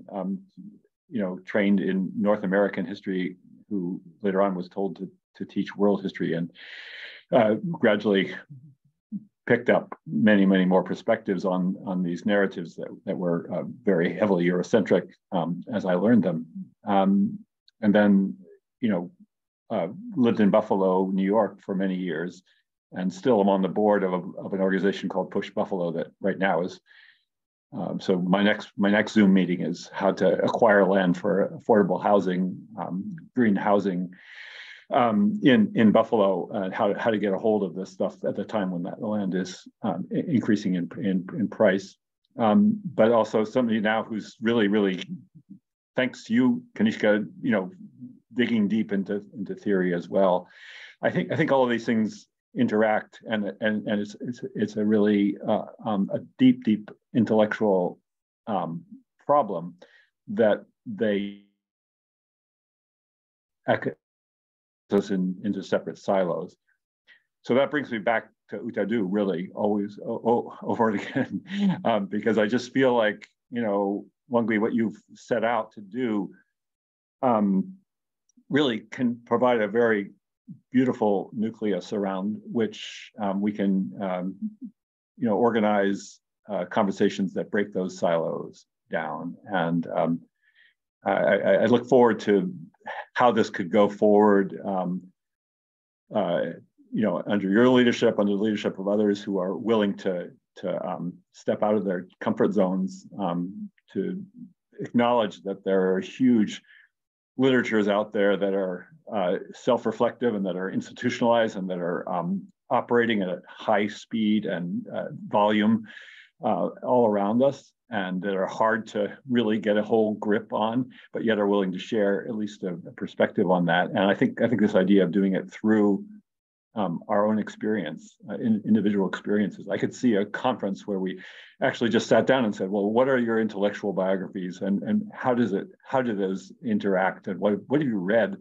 that we should put out there for Kanishka to read, or for Wangui to read, or for me to read from spaces that were isolated institutionally. So I look forward to this going on forward, and this being just a kind of nucleus for a much more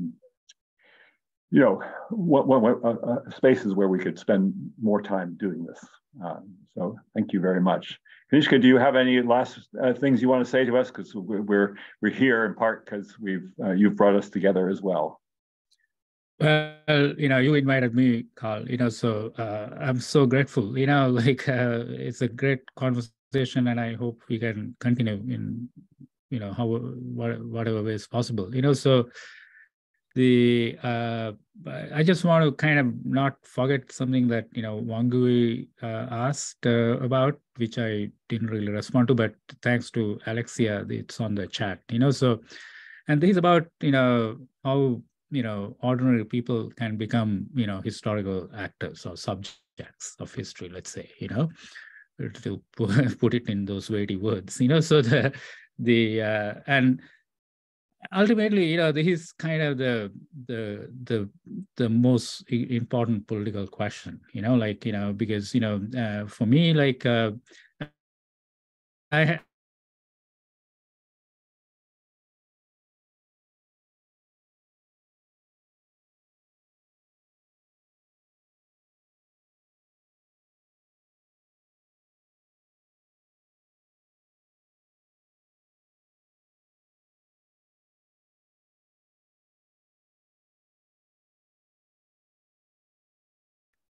Kanishka, I think we lost you for just a few minutes there. I'm trying to, maybe if all the rest of us just take our video off a second, we can readjust that and then come back, please.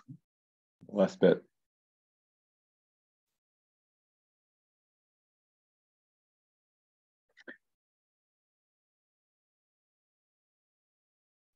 Oop. No, we lost him. Ending. Yeah, that might be the signal that we're almost done. I'll give him a few more seconds.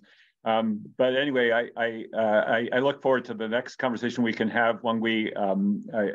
I wish you well in the April events, and Kenny will be there, so he'll have his perspectives on it. Lorraine and Rahema, Flora, we hope to hear from you again too on all of this. The rest of us on this call know each other and speak to each other quite often. So we'll be planning, we'll be thinking, our wheels will be turning, believe me, as we go on, go forward. Thanks so much, everyone. Really, really appreciate it. Yes, great to see all of you. Okay. I'll make sure I keep the recording too here. Let's see. Okay. Be well, everyone.